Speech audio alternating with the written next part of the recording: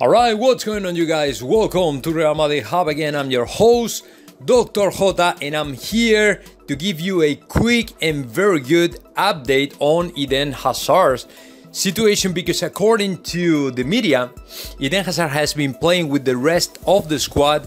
I mean, he showed up in the training ground and he was able to complete the whole practice, the whole session with the rest of the group, which means that obviously he will be available for Zinedine Zidane, at least against Liverpool the next week. I'm not very sure if he will be in the list against Eibar. I think it's a little bit soon still, but against Liverpool, apparently he will be able to play.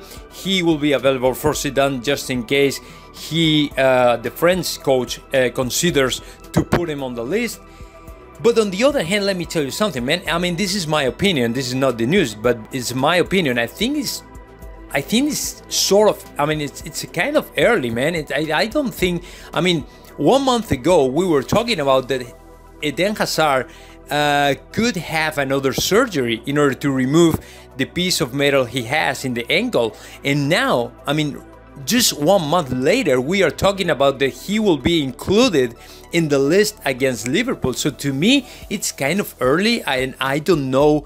I mean, I don't want to think this, but I don't think that Real Madrid is pushing him to get back on the field earlier than they should. I mean, what I don't want, and what I don't think that Real Madrid really wants as well. I don't think that Real Madrid is trying to push him to get back before he feels completely recovered.